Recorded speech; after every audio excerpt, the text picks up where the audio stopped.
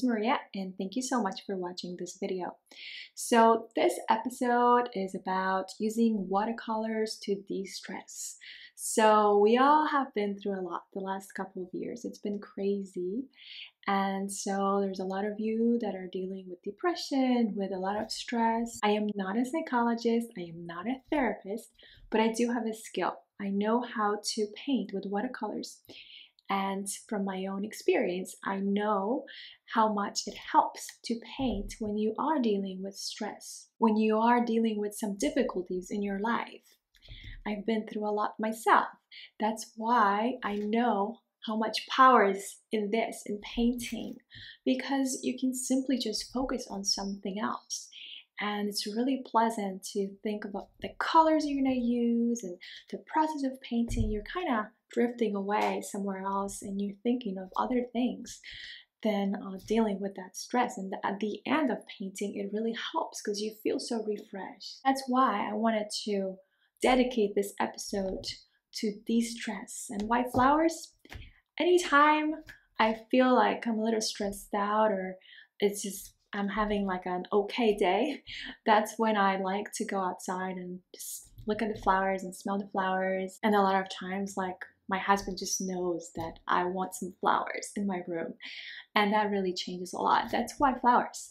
And iris flowers are beautiful, and my daughter's favorite color is purple, blue, so those two colors. And I teach her that actually purple comes from mixing red with the blue, so the purple can have so many different shades, and same thing with the violet, I guess.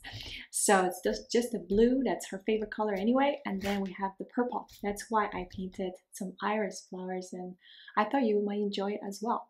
So before you begin to paint, please try to relax, and it's nice to keep your feet on the ground and try to be comfortable in your chair, and don't worry like about anything going wrong in that painting, because things that we normally try to avoid, like blooms, hard edges, are okay.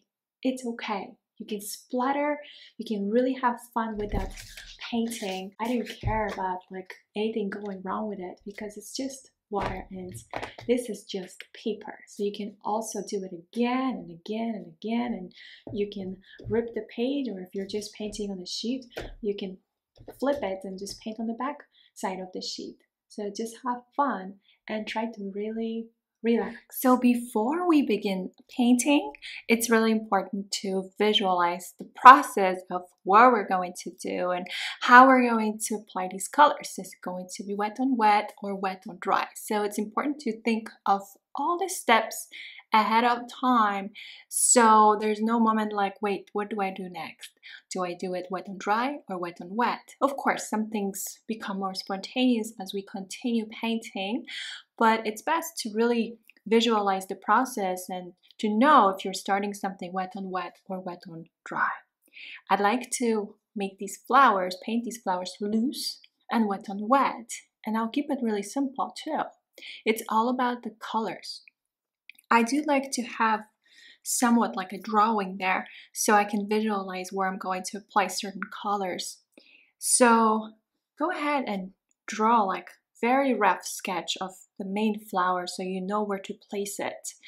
And the petals here, there's another petal here, and then I have all these petals, but I didn't really draw all of them. It's just like the main one, and then I have the stem over here, and spontaneously I'm probably going to add some more color over here and here.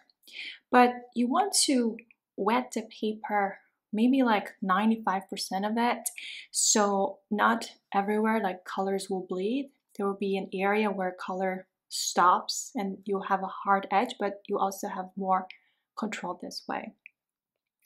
And you can also use a spray bottle, so you could spray the paper actually, and that helps a lot. This way we have like that nice flow, and you do have areas where paper dry, that's for sure. The first thing I like to do is basically just stare at the reference image and see all the layers that I can read from that reference image. There's so many colors, beautiful colors, and there are different shades of violet, I'd say, and there's some blue, lots of blue, but the blue has different shades too, and that's because we see a little bit of that purple violet in there. And my favorite way to create violet or purple is by mixing blue with the reds or pinks. And that's what I'm gonna do. So I can create my own shades. And I do have bright rose, which is kind of very similar to, a little similar, I guess, to ochre. Ochre is a very bright pink color, luminous basically, and the same I guess with the bright rose, but it goes more into, I'd say, like more like a rosy violet. It's still pink. And then I have quinacridone red, which is actually also like a pink red. And then I have the two blues, cobalt blue and phthalo blue. And then for the yellows, imidazzolone yellow and rose sienna, and then some sap green. However, I actually do need to squeeze some sap green.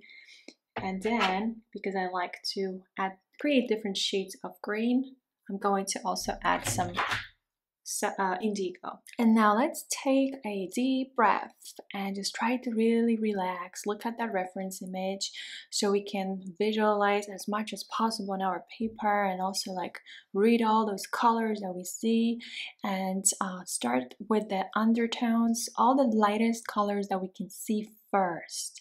And then on top of that, we'll add like the violets and all the darks. So try to relax. This is just a paper. You can always flip the page and you can paint on the other side. And hard edges, blooms are totally okay. Like, you don't have to worry about it, because your painting will look even more pretty if you do have those hard edges and blooms. This is a different type of painting. It's loose and we really want to let go and just watch what the paint is doing, like on its own too. We don't need to control everything. So I'm going to dilute these colors with water to a consistency of heavy cream-like ratio. So think of dairy. When I say heavy cream or half and half or milk or water, I always think of dairy basically, because it's the easiest for me to explain what I have on my brush and what I'm going to do on that palette. So I'm going to grab this palette and I'm going to start diluting colors with water so you can see it all the process. This is imidazzolone yellow. So why yellow? It's because the stem actually has quite a bit of yellow, and when you look at the petals, there's also yellow up there. So might as well just have some yellow, real yellow, on our palette, not just like raw sienna. And this is raw sienna. Trying to get rid of the paint from my brush so I don't waste too much. And then this is my sap green. If you're using like pans, cakes, watercolors and cakes, you might want to dilute the color in that cake and then maybe bring it over to your palette, because it will be much easier. And this is my indigo. I slightly mixed it with sap green. This is ochre. If you don't have ochre, please don't worry about like matching any colors anyway. But it could be like any other pink basically. So there it is. I'm gonna clean the brush, go for the bright rose. So that's my bright rose. I'm gonna go towards cobalt blue here and then phthalo blue, because those are gonna mix together. I don't mix these colors really on the palette. I try to mix all of it on the paper. I don't really see much of liquid red in there, but as soon as you mix it with like phthalo blue, you start seeing this color. And phthalo blue is the primary blue according to Holbein's color palette. And here, I just grab more water and I'm creating like different shades of violet with that cobalt blue. And there's my phthalo blue. There you go. I'm gonna put this on the side, put my brush away, and now I'm gonna get ready to apply water towards the paper. It looks like my daughter took my spray bottle away. I guess I'll have to deal without it. So what I'm gonna do is I'm going to grab my flat brush, a soft brush. So you want something comfortable in your hand, and softer brush is better overall to wet the paper because it doesn't feel like you're scraping over your paper, or even when you're re-wetting an area, like you're not scrubbing off the previous color. So I'm dipping this brush in water. I do have quite a bit of water on my brush. I'm gonna start from the background, and I don't care about wetting everywhere. So as you see, like it's kind of very lazy way just to wet the paper. And where I see the petals, I'm also gonna go quickly.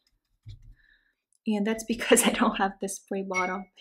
Otherwise I would do it with the spray bottle. And a brush too. I would do it with both, like both ways. But it would be much easier to have that spray bottle. And I'm just gonna quickly wet it. I do have quite a bit of water there on my paper, but it doesn't bother me. Again, this is kind of like a loose painting. That's why it's important to visualize where are the petals, and what helps is to have like a rough sketch. I'm saying rough because you're not trying to like do details like in this flower, and everything will be more like spontaneous. But we do need to pay attention to the colors, like what colors we're starting with first. So we want to start with lightest colors first. So I'm gonna grab, let's see, I'm gonna start from the petals actually. This is a quill size 2 brush, and I'm gonna mix colors. Basically, like I do want some yellows. So I guess I could start from the yellows first. So let's grab a little bit of like yellow you have, and then raw sienna maybe, or yellow ochre that you have. And find that area in the reference image where you see those yellows. A little more of that. And when I apply this color here, it's heavy cream-like ratio. So think of dairy and heavy cream-like ratio. That's because my paper is wet. And my paper is wet. That means if I bring that paint diluted with water, like let's say milk-like ratio, so paint is way more diluted with water, things will spread too much, too fast, and I'll lose that control. So I'm looking for all the areas, whatever I can see that yellow in the reference image. And that's where I want to apply it. And then there's another stem right here. And then I have like petal. So I can start it a little bit and just have some yellows here and there, right? And then I want to see like, do I have a little bit of that yellow here? And I added a little bit of red as well. So over here maybe, and then let's grab a little bit of quin red and mix it with those yellows. And let's remember, I didn't clean my brush. So it's kind of like the brush is still dirty and carries all these other, just the yellow, raw sienna and imidazolone yellow. Now it's with an addition of quin red. So just like that, I'm gonna clean this brush. I'm gonna take care of the petals now. So I have quite a bit of water actually on my brush. But what I want is bright rose and ochre. And if I want it to be more pink, I'll just add more pink to that mix. But it's cobalt blue, phthalo blue, ochre, and bright rose, just because I have all of these colors. And look for those petals. You're going to recreate these petals now. So if I want it to be more blue, like in this case, I feel like this one is way more blue. So I'm grabbing more blue and I'm going this direction, and then I want it to be a little bit more pinkish. So I'm grabbing more of that pink. I didn't clean my brush yet. Please notice that I didn't clean my brush. I just continue grabbing colors. I want more diluted paint, and I want to continue shaping this part here. So this is my first iris, so now you can see it better. And there's one iris that's right here. It's coming kind of from like this right side. You can't really see it, but I'm gonna just paint one petal. And then there's one more here. But if I paint it with the same shade like here, the purples, I'm gonna lose it. So I need this to be more like bluish purple. And that's why I grab more of the cobalt blue with the pinks that I have. And then just kind of pulling the paint And there's my other iris. I'm gonna create one petal right there. So I grab the cobalt blue with the pinks, and then it's kind of like I'm gonna pretend like this one is coming from somewhere behind. I have another iris there, maybe like one here or something like that, just so composition is nice. And so I guess to make composition even nicer, I should have like something here maybe. You can also like splatter paint. Let me put this down. When you splatter, you really want a little more water on your mixed with that paint, and maybe some pink as well. There you go. So something like this. But what I have now is a lot of that bright violet, and might as well just use it for the areas where I have the most of that violet. So there's my iris there.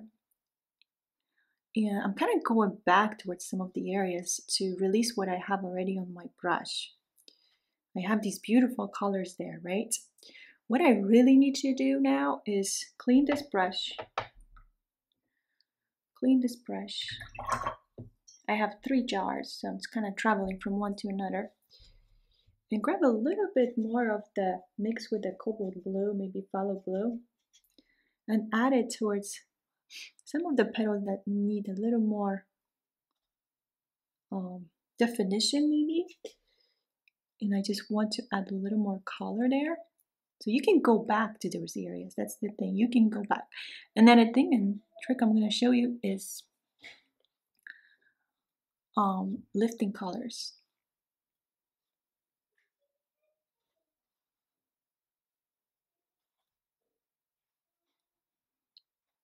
So I'm adding a couple more here. And now I'm going to clean this brush. What's happening is my paper is drying. So what I need to do is work quickly on the stems to add a little bit of green. So now I'm grabbing some of that sap green, maybe with the indigo, and I'm finding my stem, which is drying fast, but I still have that time to add the colors. And I'm gonna add it right here,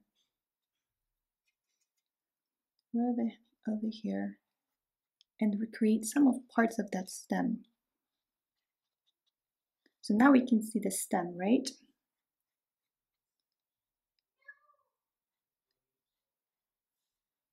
Right here.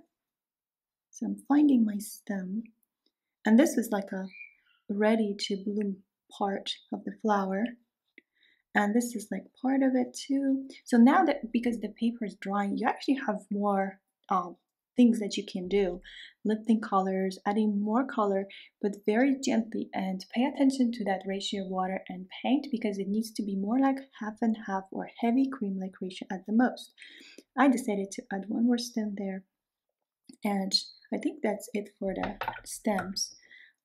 And another thing is, like I said, you have to pay attention to how the paper is drying, because you can do still some things. We can lift colors in a second, but how about we grab the regular brush, some of that combination of the pinks and blue, which gives us a purple, and then we can help to recreate these petals by adding those veins. So it's like a quick grab of colors, and I'm looking for my petals and where I can add these wet on wet. So this is wet on wet, and it's just kind of like lines. So basically veins. Another thing is what we're going to do, and we have to do this pretty quickly overall because paper's drying, but we're going to lift colors. Lifting colors works very well when you do this right before the paper is completely dry. And then I have one more here. So I haven't refilled my brush, and luckily I continue just working. I continued to work with that same refill of that paint, but now I just had to reload and get more. But it's the same thing. It's just adding like veins over the petals. So now I'm gonna clean this brush, and this is the most important moment really, and this is what I like to do the most, is lifting colors. So find the veins, but the paper, first it's shiny. You see that shine over the paper. And then that shine goes away. That's when you know the paper is almost dry, but it's still wet. So I'm going to start lifting here because this is the most dry area. Also here. So I'm going to define my stem and find some highlights, because you can also lift colors to create the highlights over the stems. And here, just kind of pulling my brush, and you don't have to like lift it off, you don't want to, but lifting really looks pretty. And if you can find that timing, here I'm gonna lift a little bit too, but I have to watch like what area is drying faster. A lot of these areas are still too wet actually, as a matter of fact. But this is really beautiful, and I can see the granulation of colors happening too. And this is because bright rose, I believe, is cobalt blue and bright rose are the granulated colors. And Home doesn't have really that many granulated pigments, but there's granulation happening here on my paper right now, right here, and this is really beautiful. If you do paint with a brand that's like that just granulates, naturally paints granulate, then you see like even more pretty things happening on your paper. Because again, we're painting this loose, we're not adding second layer. This is different compared to like my regular videos, and I'm trying to keep things really simple and much easier in a way. At least like something that, you know, hard edges are okay, blooms are okay, you don't have to worry about it. And these are the things that normally I teach, like how to avoid if you want to have the most control. I'm still lifting colors because this video is to de-stress. Flowers, I feel like whenever I'm a little stressed out, or I feel like I'm stressing, and something like this, like flowers, they're really like amazing. Like usually like I would just go outside and pick a few flowers and just bring them home, and it makes me feel better right away. I love flowers, and paintings completely different. It's even more relaxing actually. And when you're painting loose, when we're not painting something specific, when we're not trying to master a certain technique, then you can really relax. Because I understand, like if you're trying to master a certain technique, you're trying to paint a dog and things are just not working out, and it's not really that relaxing, right? But if you from the beginning you assume that, you know, splatter is okay, blooms are okay, hard edges are okay, it's gonna get wet and it doesn't matter, then you will be fine. You will enjoy it. You will enjoy the process. It just all depends from your attitude, how you prepare yourself for that painting. And that's why I want this to be relaxing, and so you don't worry about those little things. So this painting is pretty much done. What you can do is just maybe add a little bit of yellows. You could, but the areas are like mostly dry. This is heavy cream like ratio, still what I have on my brush, but I decided to add a little yellow here. So if you add a little bit of yellow here and there, it will help to make it like pop a little bit. So something like here maybe. I'll add a little bit of yellow over here too. And that makes it a little more interesting, right? And I'm still looking for the areas that are wet. And then looks like there's like a little bit of hair or something. Why not to recreate it? Same brush. I'm just looking for little things to do as an addition. And I have a different tutorial, which is actually on Patreon. I painted an iris, and I was actually adding burnt sienna for these kind of areas. I didn't squeeze burnt sienna, but you could add some of that burnt sienna there. Instead, I think I'm gonna add a little bit of that purple in here. So just a little bit of that purple that we created. And that's it, guys. I don't want to do much more to it. I think I want to just keep it loose, relaxing, and again, this is to de-stress and take your time. Don't stress about anything, please. It's just a paper. You can paint it again, you can flip the paper, and you can paint on the back side of it. Just enjoy it, and yeah, just have fun with watercolors.